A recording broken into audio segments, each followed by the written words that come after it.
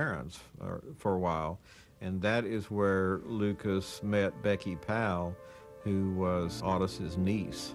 She was starved for attention. Becky was retarded. Her upbringing wasn't much better than Henry's. She was raised by grandma. Her mama was crazy. If the two made for a bizarre-looking couple, Henry didn't seem to mind. I think she actually looked up to Henry almost maybe as a father-like figure to some extent. I would guess it'd come as close to being the love of his life as Henry could get. And for the first time since his release from prison, Henry got steady work. He took a job with Otis at a roofing company, fixed cars for people in the neighborhood, and sold scrap metal, all to help keep Becky happy. But Henry would also jealously guard his young lover's time. He kept Becky away from school, the one place where she tried to fit in. I read some of her school books that she had accumulated somehow, and she'd study, and then she'd give herself a test at the end, and then she'd write her own praises. Very good, very excellent, you know, and that kind of stuff. And it sort of made you sad for her because she was studying the book herself, taking her test, and then grading it herself and telling herself how good she was. By January 1982, Becky's already meager family life began to fall apart. Her mother had died of a drug overdose. A few months earlier, her caretaker grandmother passed away. Becky was suddenly in the care of two ex-cons, her Uncle Otis and his buddy, Henry Lee Lucas. The state of Florida intervened and took Becky to an emergency shelter. Henry was furious. He got word to Becky and convinced her to run away with him. And they just hit the road and started traveling. Lucas favored the interstate highway system, and they would just drive from place to place. They would sleep in the car, they would camp out, they drove junkers that other people had abandoned that Henry could fix up and keep going. They came through Houston on I-10 and out towards California, and that's where they met up with Jack Smart. Jack Smart owned an antique shop. He and his wife Obera took pity on the young couple and offered Henry a job. In May, Obera Smart asked Henry if he would be willing to work for her aging mother, Kate Rich, in North Texas. For Henry and Becky, the plan was a lifesaver.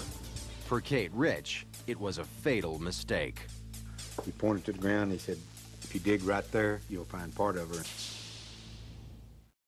Henry Lee Lucas and his 15-year-old girlfriend, Becky Powell, were tired and hungry when they arrived in tiny Ringgold, Texas in 1982. They were met with a curious but trusting eye by their new employer, 82-year-old Kate Rich. She had recently broken her hip and was struggling to get through her days. I think she was lonely to a certain extent and welcomed them being there. She'd been through this world and all of its knocks and come out of it. Henry knew Kate lived on Social Security. Within days, he convinced her to let him take over her accounts in the local stores. It was a big mistake. They were taking advantage of her, charging at the store, not doing the work that they were supposed to do to fix the place up, things like that. Kate began to mistrust Henry, but she took a grandmotherly interest in Becky. She noticed Becky was fighting with Henry, begging him to go back to Florida. Becky just got enough, finally, of the life on the road. I don't know if it was a process of maturation or just simply being homesick to being back in Florida. Henry made it clear he intended to stay in Texas, despite the problems he was having with Kate Rich's family. Mrs. Rich's family became concerned about Lucas and thought he wasn't the kind of person that ought to be around her, and they eventually ran him off. Henry and Becky were back on the highway. Out of the blue, Reverend Reuben Moore of the House of Prayer spotted them in his truck. He brought them home to his religious commune, located on this old chicken ranch. Henry lived right here, this little section here. Henry and Becky moved into this chicken coop. It was hot and dirty, but Henry didn't seem to mind. As for Becky, she was starting to unravel. She scribbled a note in her math book. "Dear God, please help me. I am a runaway." She asked forgiveness and added, "Don't let men get used to me or attach." Becky even got in touch with Kate Rich, who encouraged the girl to confront Henry. She told Henry, okay, I'm going back to Florida. And he made a big show of leaving the house of prayer and saying that he was going to take Becky back to Florida. Without a plug nickel between them, they started to hitchhike. They made it as far as Denton and turned into this old hobo camp by the side of the road. Henry was drinking. It's real hot. They sat out there and continued arguing. We kept arguing and cussing each other, and finally I just told her that we were going back the next morning. And Becky slapped him, and he just grabbed the knife up and stabbed her. I just picked it up off the blanket and brought it around, hit her right in the chest with it. She groaned a little bit, tried to say something, maybe he stabbed her again, I forget what. But he said it was just reflex. Henry murdered Becky in much the same way he killed his mother.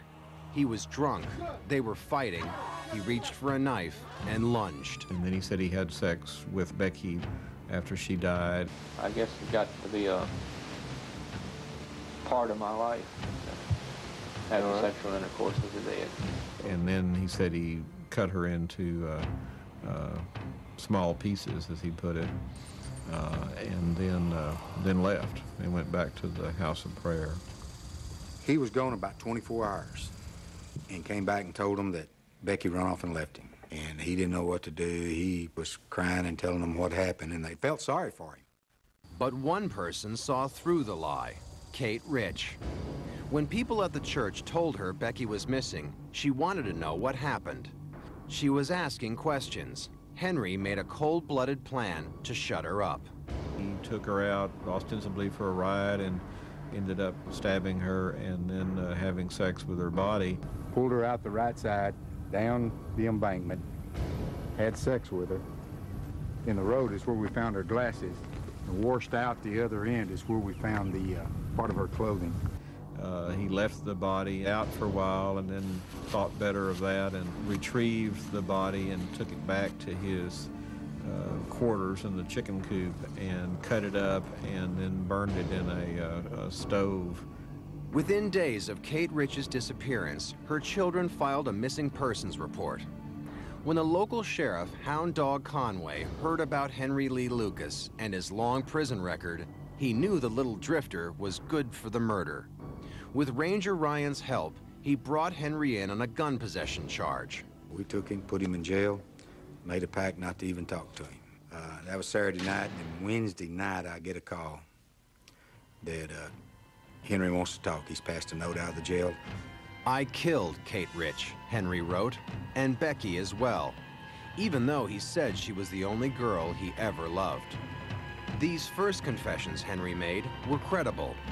Next came a flurry of evil admissions that, as Henry told it, made him America's most notorious serial killer.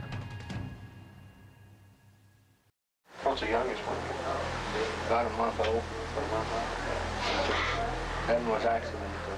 This was a typical Henry Lee Lucas confession. An accident? I didn't see the baby until it was too late. She had the baby in her arms when I shot her. It's one of hundreds Lucas gave in the winter of 1983. His stories oftentimes captivated the most hard-boiled police officer. Out of curiosity, Henry, who did you think you killed? Hard to believe, but 350.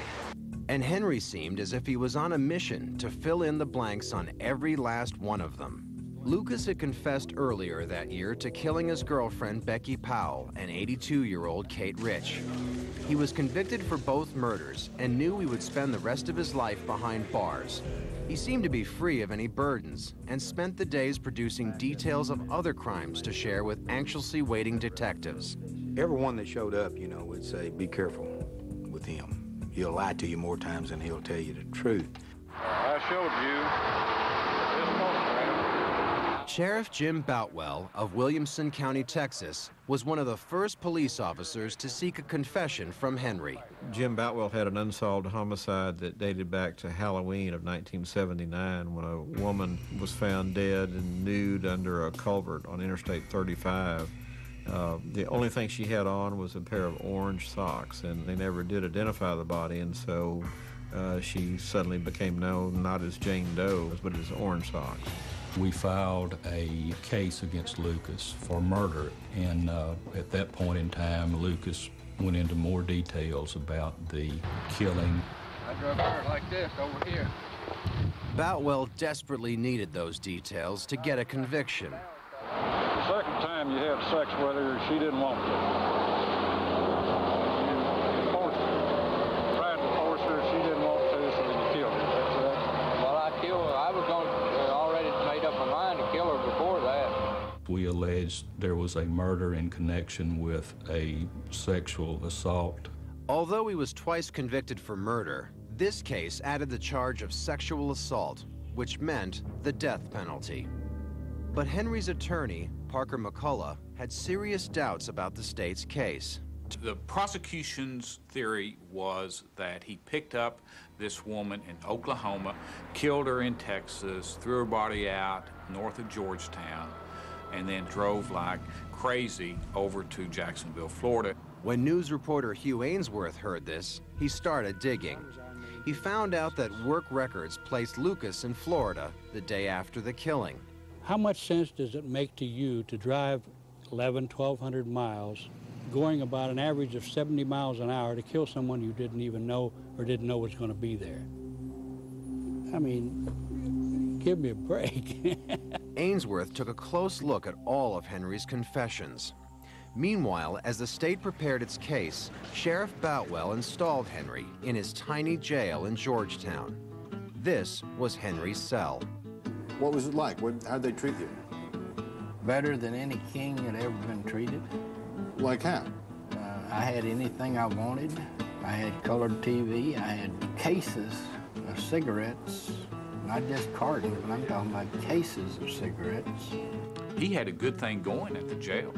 If he wanted more cigarettes, all he had to do was ask for cigarettes. If he wanted more coffee, all he had to do was ask for more coffee. If he wanted another milkshake, all he had to do was ask for another milkshake. The little drifter had become a star from coast to coast, a human confession machine. Calls poured into Sheriff Boutwell's office from other jurisdictions. To cope with the burden, he turned to the Texas Rangers for help. They created a special Henry Lee Lucas task force. Ranger Sergeant Bob Prince helped coordinate the visiting cops. We had somewhere around 1,000 officers that were actually there representing a little over 500 agencies. We got all levels. We had them come in and bib overalls to T-shirts to, dress very professionally. The task force asked all incoming detectives to provide them with case files in advance of their interviews with Henry. That was not unusual. What was unusual, according to Hugh Ainsworth, was that Henry was allowed to read over the case files and study crime scene photographs before his interrogation. And I was even in the office when I saw case files. He'd be sitting at a desk. There'd be 6, 8, maybe only 4 or 5, depending on the day, case files. Ainsworth wondered if sloppy police work on the part of the Texas Rangers created conditions for investigators like Sheriff Boutwell to obtain valuable confessions from Henry. He could tell if there's a water tower nearby. He could tell if there was a bridge there. He could tell how the body was placed, And so he convinced a lot of cops around the country that he really did it. Bob Prince denies any wrongdoing, and there was no evidence the Rangers intentionally compromised Henry's confessions. We would talk to him about how to handle the interview, what to do, what not to do, mainly what not to do. Don't feed him information. Don't show him photographs. I don't know of anything more that we could have done to ensure the credibility. Investigators in California pressed ahead anyway. They arranged for a private jet to pick Henry up and fly him to various murder sites around the state. Henry rewarded them with the kind of confessions they could use to sew up their cases. It must have been incredible to Lucas. After all these years of being a loser, suddenly, he was important. He was being treated very well. They wanted to keep him happy and keep him talking. Henry talked so much that as the Orange Sox case came to trial, he had been convicted of or pled guilty to 7 murders, all in Texas. Investigators from around the country connected Lucas to at least 175 murders. They believed that Henry Lee committed those crimes.